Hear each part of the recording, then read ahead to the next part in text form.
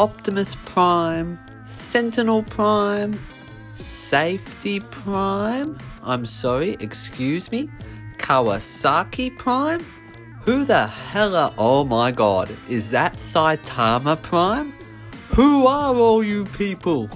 Jokes aside, welcome everyone to the Town Commanders collection, where Japan ran a promotion called Cybertron Satellite in shops around the country, encouraging fans to visit each town to collect a sticker of the local commander representing that district. Each town commander is a prime who each had their own bio, matrices and abilities related to the history of the town that they represent, as well as some other primes who are loosely related to these commanders. So each town commander will be loosely based on a character from a specific series with town related appearances, and with each wave teasing the show that was currently running at the time of the promotion. They even featured a comic promotion around Yokohama Nemesis Prime and showcased Safety and Mach 5 Racing Prime in commercial costumes. But before I get ahead of myself, let's say hello to each of Japan's town commanders, and there are a lot of them.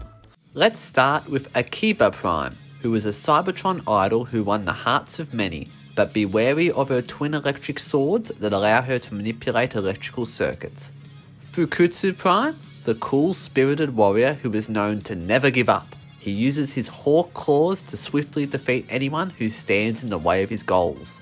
Ginza Prime, who despite his gentle demeanour, can quickly change into the ferocity of a lion out in the battlefield, utilising his lightning rod to cast illusions before he attacks. Ikebukuro Prime is a walking missile launcher with his 60 Ren launcher that lights up the sky like the sun. Itami Prime is a Seeker-like commander who defends the skies of Itami and the Osaka airport with his sacred sword, the Jet Sable.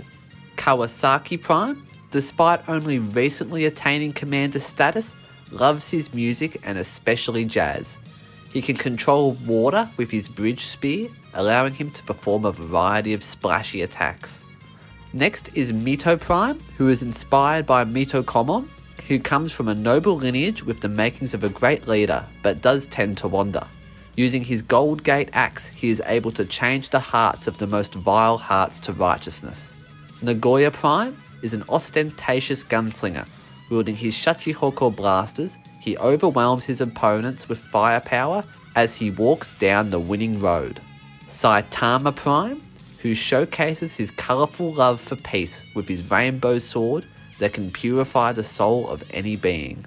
Sapporo Prime has a burning heart of passion to defend the northern regions of Japan with his freezing blizzard fang claws. Sendai Prime is a veteran of many battles, with the light of justice said to glisten from his one eye. He proves his strength with the Zunda sword that immobilises enemies with the power of the forest. Then is Tachikawa Prime, who is also a valiant defender of the skies in his helicopter mode and uses the power of the river sword as an active source of water for use in emergencies. Numida Prime is a good old comedian with the fierce strength of a tiger. His tiger claws can slash through enemies in the blink of an eye, however he seems to be having bad luck with the Colonel Sander curse. Yokohama Prime is a protector of his city's beautiful lights by being a kung fu master who can quickly disarm his foes with the cruiser Soyuto, which is said can cleave the sea in half. We now move on to Hakata Prime, who is a take on Kurodo Nagamasa and using his samurai style to protect Hakata from anyone who dares to invade his land. Hiroshima Prime is fittingly based on Trailbreaker, who adorns oyster-like armour to repel against any attack. Ishinomaki Prime is a passionate representative of manga, with colours adorning Ishinomori's Cyborg 009, and flies around in jet form displaying this passion. Urokucho Prime is an old prime who carries a clock cannon on his back, and a Urokucho arch and lantern within his sword. Nanba Prime wields a deep-fried sword and takoyaki armour representative of Osaka's cuisine. Sapporo Chu Prime, with the famous clock tower on one shoulder and the beer museum on the other, he is a steadfast warrior under the tutelage of Sapporo Prime. Next is Takasaki Prime, who is swift like Sideswipe and adorns Daruma doll armour to show respect to the town he protects. Now the last three do not reside to a specific region, but are still town commanders in their own right. With Mach 5 Racing Prime, who transforms into Team Mach's Nissan GTR car. He appeared in person to welcome fans to the team, and once helped battle against Yokohama Nemesis Prime. And often mistaken for Mach 5 is Safety Prime alongside his partner I, who oversees the Super GT sport events and commercials, and is very strict upon all races adhering to the rules, where he once went toe-to-toe against Megatron, and even Unicron at one point, but that's a video for another day. And finally, we have Dimicron Prime, who does not represent a region, but rather Takara themselves, with influences of Transformers, Diaclone and Microman shown in his appearance. As the protector of Japanese children, Dimicron awakens from his slumber when Japan is in crisis, and claims that a portion of his spark resides in all Transformers. So, there is one more town commander, but in order to do that, we need to go to a comic regarding the 2014 Transformers Expo called Yokohama Decepticon Secret Base. So, during the Beast Wars, Navico, the Predacon's ship AI, is given a body with a Dolphin Beast mode, and is tasked with a mission to recruit a Nemesis Prime from the past, which was actually all a part of Tarantulas' big scheme, but we'll get to that shortly. In 2014, we witnessed Dr. Arkeville about to create Nemesis Prime using Dark Energon stickers and a Decepticon cookie to turn the clone evil. Yes, you heard that right, stickers and cookies, just roll with it.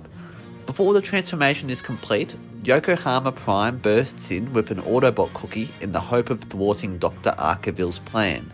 However, Navico is teleported in and uses her own cookie to awaken Nemesis Yokohama Prime. Having escaped the lab, he is pursued by Yokohama, Kawasaki and Mach 5 Racing Prime, but are each swiftly defeated with Nemesis claiming himself as the new protector of Yokohama. Heading to the expo nearby, Nemesis sees many powerful artifacts and claims that with these he can dominate over anyone. However, Bayverse Bumblebee and Optimus knock him down. However, another Nemesis Prime and Nemesis Grimlock offer their aid to Nemesis Yokohama and battle against the Autobots and Saitama Prime. Apparently, this is the same Nemesis from Shadows Rising, which is really cool. However, as the battle ensues, the many artifacts throughout the expo begin to react to Nemesis's Dark Energon, which would cause a devastating explosion that would destroy the expo.